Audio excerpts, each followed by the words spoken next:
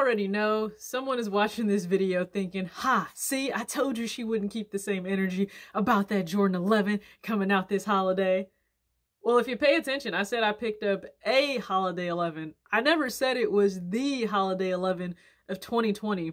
On the contrary, I actually went back in time, you know, when life seemed a little bit normal. I've always had a regret about this Jordan 11. Always had a regret about this. I said, you know what? Let's make it right. I'm going to treat myself to a holiday 11 because I'm not getting the holiday 11. And that's exactly what I did. See? You were wrong.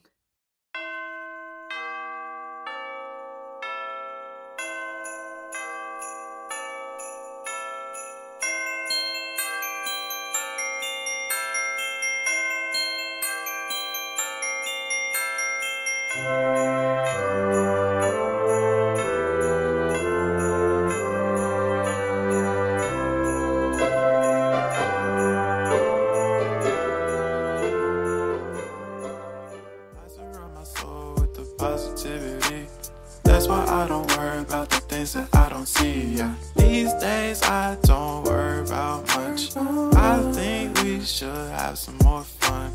I still dream about the days when we were young. I'll take a hit and still finish in one. What's up, everybody? It's your girl TJ, back with another video, Talks with TJ, aka TJ Two Shoes Chains, and I'm in my closet, which means you know it's certainly about sneaker unboxing. So thank you for tuning in. If you are brand new, go ahead, hit the subscribe button, hit the like button, share this, and to Swoosh Crew, thank you guys again so much for tuning in. I'm not one that really switches energy. Okay, you know what? Maybe for the times that I don't give silhouettes a chance, right? So I didn't give a 13 a chance, and now I absolutely love it. And funny story, I actually went back and forth about possibly getting the Brett 13 or the Cherry 13 before I picked up this 11. And the consensus is everybody said get a Cherry before you get a Bread. But I thought, okay, well, maybe I was headed that route. But then I thought, okay, there are other styles that you've wanted. There are other releases you've wanted. Now is the time to get it. And mainly because it's like bonus money for the holiday that I'm treating myself with. It's not out of my normal income. So it felt like the right time to do this. Now again, I'm not picking up the holiday 11. And the holiday 11 for 2020 is the Jordan 11 Jubilee. Now, I certainly hope if you want that shoe, you were able to pick it up on the early releases that they've already had. And then, of course, it will release later this month, December. I plan on working that release, which I would imagine we're going to get that shoe in. So I do plan on working that release, let you guys know how it goes. I don't plan on picking it up. Again, it's a nice shoe. It's not a shoe I feel like I need. I still have this.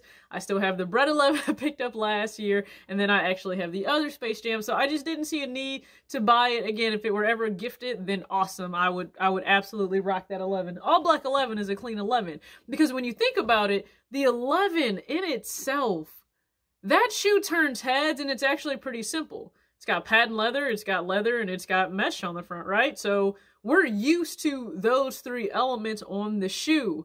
But think about way back in 1996 when it first started to turn heads. And I think that's what I love about it. It is classy. It's a true head turner. It was innovative. It was kind of gaudy when you think about it, because who in their right mind would put patent leather on a basketball sneaker?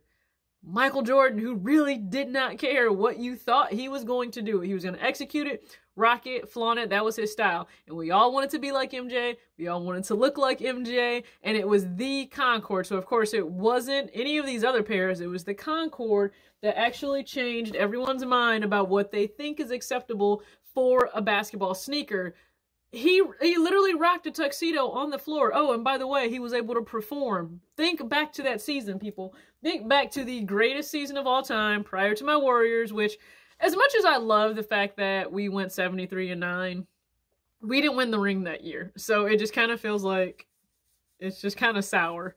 We all know what happened with the 72-10 season for the Bulls, and it was very iconic, especially with that shoe. And I wanted this. Now, this sneaker was designed or was released for the holidays 2017. It was meant to commemorate the whole 96 Bulls season, right? They were unstoppable, literally unstoppable, except for 10 games. And so they came out with this. So it was predominantly all red Jordan 11, patent leather, red upper. The ballistic mesh is all red. The laces are red as well. Now, I'm not one to really go for an all red shoe. I'm not, but you guys don't understand the regret I had over this. So remember now, this was not the only 11 to release during that holiday season. They also came out with the other Win 11, and that was actually more so an ode to his college days. So you had the Win Like 96, I believe it was the Win Like 82, I believe. And I want that one as well. Now, I didn't jump at that one, I think, because of the whole similarity to a Concord, but do I still want it? Kind of, because I don't have a lot of navy sneakers, especially not navy and white. So I'm open to still getting that shoe. Here's the issue when you're buying shoes that are predominantly white, and they can certainly take on a lot of wear. You just have to really do your due diligence in finding the right pair. Now with red, it's not going to show a whole lot of abuse, but this pair in itself, like the seller didn't wear these a whole lot. Now, there is more creasing on the upper than what I usually have happen on my 11. So that's probably the most worn element that you can see on this sneaker. And I'll show you guys a comparison. I don't really do that to mine. You know, there's not a whole lot of creasing that occurs there on that leather part of the midsole. It did happen here, but outside of that, I really can't complain about the sneaker at all. Now, I will say this, in terms of the laces, I can't be the only one who doesn't care for like the thinner 11 laces. Don't you guys like the thicker 11 laces? I don't think they made thicker ones for red though, so I may just have to do fine thicker rope laces for the 11. But all in all, it's a very clean shoe. I mean, the Jumpman is actually still intact there. When you look at the insole, everything else, I mean, you guys can let me know outside of that creasing that's there. I feel like it's a pretty clean pickup. I actually picked this up on Mercari, so I didn't have the box. The seller was nice enough to send a replacement box, so I'm really happy for that in terms of shipping. And it was $100, so it was listed for $120 plus shipping. I best offered $100. She said no problem. She had really great ratings, fast shipper, reliable, product as described. So I felt comfortable doing that. It arrived really fast, so I purchased this on Tuesday. It arrived Wednesday, I think because the seller is actually just in Michigan, so it wasn't that far of a travel for this shoe to make. But your girl still got a holiday 11. I'm still in the spirit. Now, I feel like I'm even more in the spirit because of this all red 11. It just screams holiday. There are some shoes that absolutely scream holiday.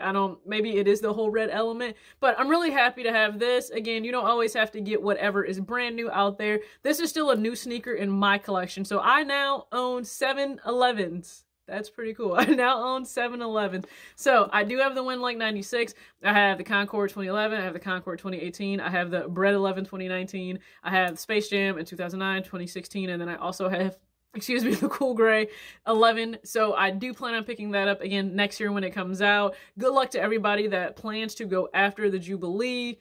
If you don't have any of the all black 11s already released, then it's a really good shoe. It makes a lot of sense. So thank you guys again so much for tuning in to this. As always, extra age, not your shoe size. Your girl still got an 11. Peace out.